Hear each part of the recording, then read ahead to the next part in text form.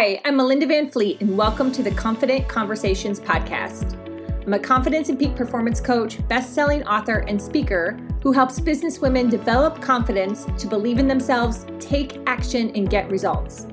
This podcast shares authentic and transparent, thought-provoking stories, tips, and tools from my experiences, as well as incredible guests, so you can continue to build your confidence and live your best life. Thank you for joining me. Let's get started on this confidence. Hi, everyone. Welcome to this week's Confident Conversations podcast. I hope you are having an awesome week. So many messages are coming through to me about confidence. It has been just eye-opening. So I felt like just having an open conversation, and I'm calling it Confidence 101. You know, everyone has points in their lives where they realize they'd like to build their confidence, level up their confidence, they lack confidence, or they are confident. It's an ongoing process, lesson, and lifelong journey. We are constantly evolving and changing in this process.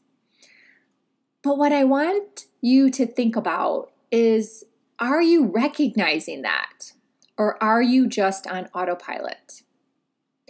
I was at an amazing event this past weekend, the Worldwide Metaphysical Tribe event held in a small town in Illinois. And it was just beautiful. So many things about it.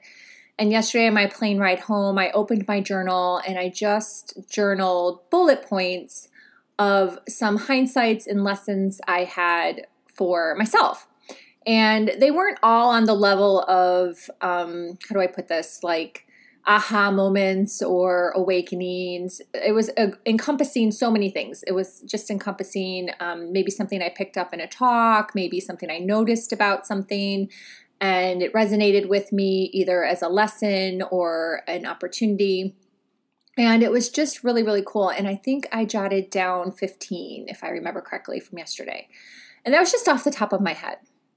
But one of the things that seemed to be a reoccurring theme was people that are stuck and not moving forward. And the word confidence came up from them, from their mouths. And I noticed this on many occasions. And I kind of tucked it in the back of my brain. And then this morning, my husband and I had to drive up to Homestead to get my car, which should have been fixed, and it wasn't. Let me tell you, that's not a great experience. It's not a great experience when I confidently know that I was very strategic about planning the whole car drop-off around my crazy schedule, considering they don't have cars to borrow right now, because I guess there's a shortage on ships. And even when you borrow a car, there's a daily mileage limit on borrowing the car. And I'm really busy. I have a lot going on for this next month.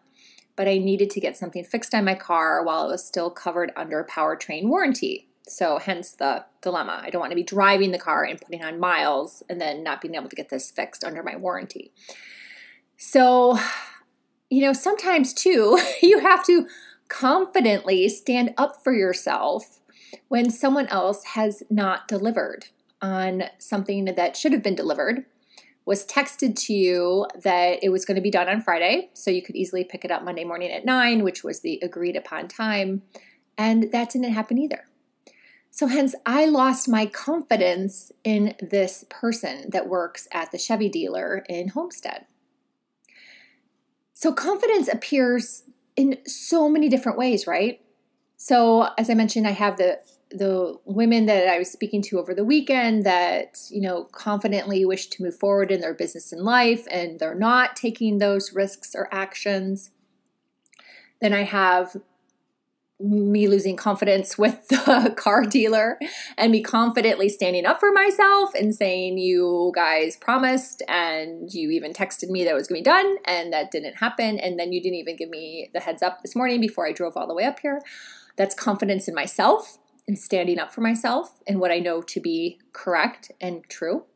And then my husband and I were talking on the way back home, trying to keep our cool and composure because now I've also inconvenienced him with this whole car situation and he's very busy. And we ended up talking about kids and kids having confidence or not having confidence. And he took a really, really cute 5-year-old on a charter over the weekend when I was gone. And that kid, he said, was amazing. So much confidence. And I also refer to my nieces who have come into their own. Sienna, now that she's kind of discovered things that she likes in the metaphysical world, and Sydney with her dance, they've built a lot of confidence.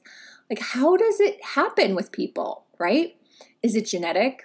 Is it human design, which is something I have talked about in my other podcast and I use as part of my coaching practice and I really believe in? Is it what's going on around us? Is it our surroundings? Is it getting sucked into social media or YouTube and not really being able to get yourself out of that and clear a way or a path to get on some type of track to doing the things you need to do in order to build your confidence and move forward? What is it? What is that secret sauce? You know, as a coach, I help people on this, but at the same time, you also have to be self-led. I've spoken with many people, especially young adults, and give them all the advice in the world, sometimes for pro bono, for free, and then they don't do anything.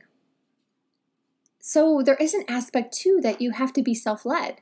And where does that come from? It's really something to think about. And it's really something for you to think about where you are at. Are there things that you are looking to build your confidence in? Is it working at your job? Is it asking for a promotion? Is it building a business? Is it getting on social media? Is it something with your family or your kids or your spouse or partner? You know, what is it? And then why haven't you done it? What's holding you back? Because listening to podcasts or reading a book or, like I said, working with a coach, none of that's going to matter until you can also lead yourself and do the work. Because if you hired me for a coach, I can give you all the advice and goodness and love and support and be your biggest cheerleader and all the ideas and things that I know I have done to move forward in my life and my husband has done and I've seen other people do. Every single tip and tool, it's open, it's there. I'm there for you. But you also have to do it. And I can't make you do that. Your spouse or partner can't make you do that. You can't make your kids do that. So where does that come from? It's your desire. It's your why. Is your why strong enough that it's going to propel you to the next level? To take that action, to learn, to grow, to evolve in whatever it is. So I really want you to think about that today. Are you working towards something? Most people are. Most people are working towards something, even if it's trying to keep your house cleaner, right? That's how I feel today after coming home after a week. It's like, oh, I want to be able to clean, but I can't yet because I have this big presentation on Thursday. So I have to prioritize cleaning for after that. But I know my why, right? I know my why. I know my why on why I wouldn't confidently have anyone in my house right now because I need to clean it. But I know why I'm not doing it yet, and it's because I want to wrap up getting my presentation ready for Thursday because I'm speaking to the CFSA Association up in Jupiter, which is I'm really excited about this opportunity. But at least I know my why, right? I know it. I know it. So then I can sit with it. I can be at peace in it. And then I can, when I get home after my trip, then I can clean my house top to bottom. Because when I clean my house, I go kind of crazy and I don't stop. I kind of get every little nook and cranny. So it becomes a project. But think about what you are looking to build your confidence in and what's holding you back. And what you can do to shift that mindset and move forward. And make your why stronger so you can get there. So I hope you like this podcast. I hope it makes you think. That is my intention, especially if you have children. It is just, I said to my husband, Ryan, I said, I feel like it's a pandemic that is more, how do I put this? More serious in a way, and please understand what I'm trying to say here, than a disease, because it's their life forever. If they're not motivated, if they don't have a why, if they don't have parents guiding them, if their parents are just coming home at the end of the day and they're exhausted and they don't want to deal with anything because they're tired and they're like, oh, the kids will just be the kids. Well, what's going to happen in 5 years? What's going to happen in 10 years? They might need a little guidance from you if you're a parent. So think about that too. Think about, how are you guiding your ship in your life with confidence? So you may be someone that has a lot of confidence, but are you helping others build their confidence as well? Because we can all help each other. We can all share, and we can all help each other with our experiences, our lessons, our life stories, and even just listening. Listening is so important, and letting someone know that they are not alone. So my link for my course that I think I'm going to move out a week, I actually am, because I'm going to do a 1-day free mastermind on money mindset to kick it off, because I did not make money a module in this new course. It's infused, but again, I see it. I hear it. I hear people struggle with, I can't charge for that. I don't feel like I should charge for that. And there's so much wrapped up in that. And I have so many stories of my husband and I and different clients and things I have seen over the years that can really help you shift your mindset around money. So at least when you're creating content and you're working on your business, if you're an online speaker, network marketer, coach, or entrepreneur, your mindset is in a good place. It doesn't mean you need to be greedy. That's not what I'm saying. And I'm not saying you have to be obnoxious like some people could be online, I'm sure. I'm not saying that. I'm just saying money is energy and you're worthy of that. So we're going to talk about that in a free mastermind first before I start my course. So I'm pushing everything out just like a week. So I will put the information in the show notes.